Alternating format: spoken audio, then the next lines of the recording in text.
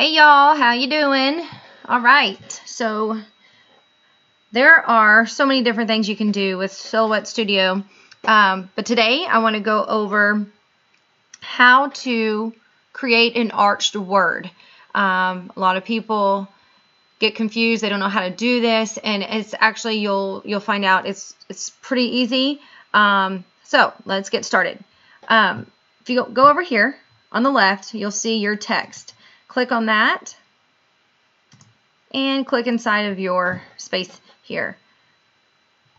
I'm going to caps lock and I'm just going to say, let's just do the word tigers. I'm going to press enter because it takes me down to the next level, which allows me to highlight it a little bit easier. I'm going to go up here and I'm going to make it, let's make it a little bit bigger. All right, now I'm going to change the font. You can either go up here and change the font. However, for me, if I scroll down and I click on a font, it takes my list away. So I like to go over here to the right panel and click on the text style panel. And it's going to bring up all the fonts that I have downloaded on my computer. Since we're doing tigers, let's do academic. All right, so I like that. So let's keep that. I'm going to right click and click ungroup. It's going to ungroup everything. Everything's still selected, so I can grab the corner and make it a little bit bigger to where it's easier to see. And if I click out of the space here, then I can actually see what kind of spacing is between the lettering, and I like it. It looks pretty good to me. However, some fonts don't have great spacing. So let's say some of them kind of come out like this, and see how this one's closer and this one's not. So if you actually drag your mouse and highlight all of the letters, you go over here to the right, the transform panel, and here's your spacing where you can do horizontally, you can do it like that, and when you click on it, it makes your spacing even between all of your letters. And here you can either go center in the middle or bottom to make sure that it all lines up along the bottom. And then right click and group, and there you have it. So now we have tigers. If you want to change the color, you can go here to the fill panel and we'll make it purple.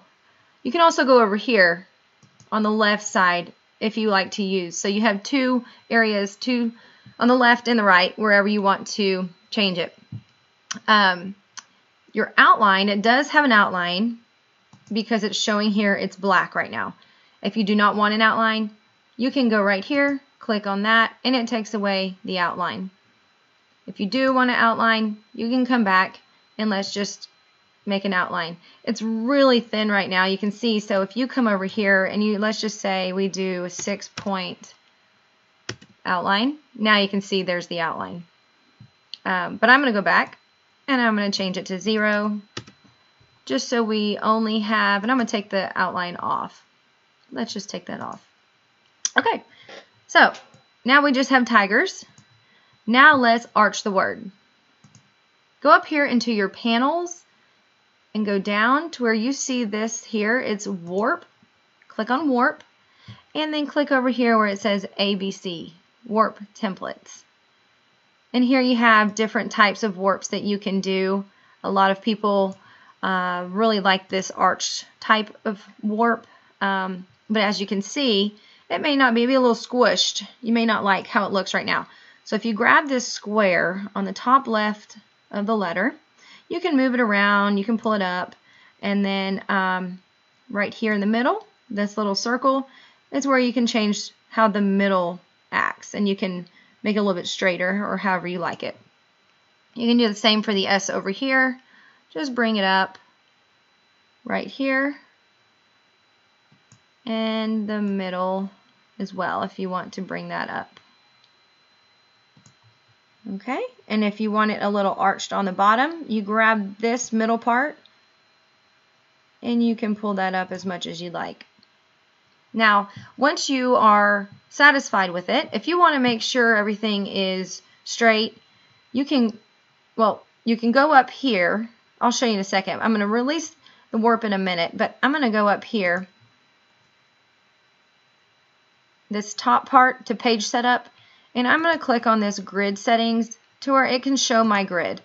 So then I can see, if I zoom in, where the top of my T and the top of my S and the bottom as well. So you can kind of get a good visual of where they land on the grid. And like for instance here, I kind of want to straighten that up a little bit more right along that line. That way I know it's a little bit straighter. And we can do the same here. We can actually move it over to this line, move this over to the 11. See, here's 11 where I have my ruler. And I'm going to go right here just to straighten that up. All right, so now we can, oops, let me go back. You can always undo anything right here. You can always undo it. So we're going to go back into panels and go into warp, where we began doing our warp before. And we're going to just do release warp. Then it's going to release everything. It's going to have where you can move your letters around if you want to. I'm going to undo that. But if you highlight everything and you right click your mouse and you group them, then it's all grouped together. I like to go back up here, the page setup in the grid, and I like to take my grid off where I can actually see the word a little bit better. So that is how you arch a word. It's pretty easy, pretty simple, and then you can, once you group them together, you can size it however you want to. You can go up here. This is where you can either use your mouse and go up and down here, or you can go up to the top and you can change, put 8 by 3, and it will change it there for you. If you just want to keep it 3 inches, or keep it proportional, I'm sorry, and just how it looks, but maybe go a little smaller, go 7 inches, it's going to keep the proportion, but just change it all at the same time if you lock this right here. If you unlock it, then you can just change, let's just say, we'll go to 2. So that's what this lock does. It will keep it all the same unless you drag it with your mouse right like that. So anyway, if you have any questions, feel free to ask. Please like and subscribe, and I will be posting some more videos in the future, so please check back. Thanks, y'all.